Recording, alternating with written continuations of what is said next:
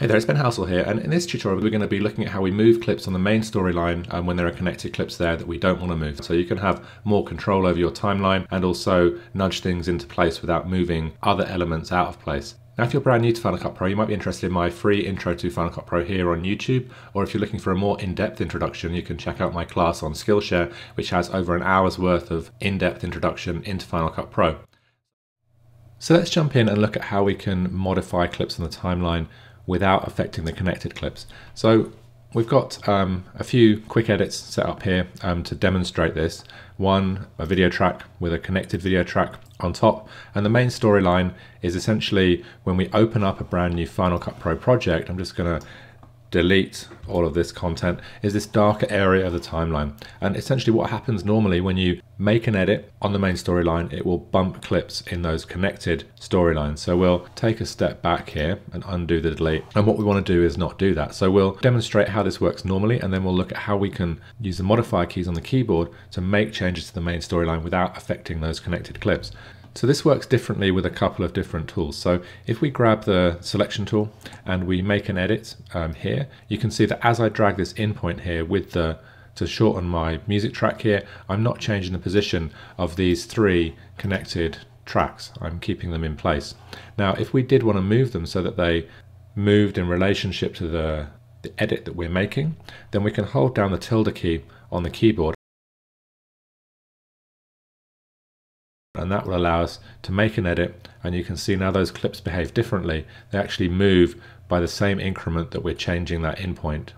And we can see that will work the same way with this video clip. So if I hold down the tilde key and drag ahead, it's going to move that clip ahead in time and even move it to the next clip so it connects itself to the second clip. So we've got a nice level of control with the tilde key there. Now if we're using the trim tool, we'll come down to the trim tool. The shortcut for it is T. You can see that when we modify a clip here, and we'll start with a video clip, it's changing as we drag it to the left and to the right, it's changing the in and out point of that clip, and we can see that up in the viewer in our main edit. So if I drag this to the right, you can see that changing in point and the changing out point of that clip, so the left and right indicating the in and out point of that clip, or the new in and out point. Now, as we're doing that, you can see that the connected clip is moving with that change. So if we grab the tilde key and now make that change, you can see we're doing the same change to the main storyline. We're changing the in and out points, but we're not changing that connected clip. Now, sometimes you'll want to do this a bit more precisely, so a frame by frame edit. So if I have the trim tool selected and I select a clip, so you can see my in point and out point are highlighted yellow here. And if I hold down the tilde key, I can use the arrow keys to the right of the M key, also known as the chevron keys, to tap to the left and to the right, and you can see I'm nudging that clip by one frame at a time to change it.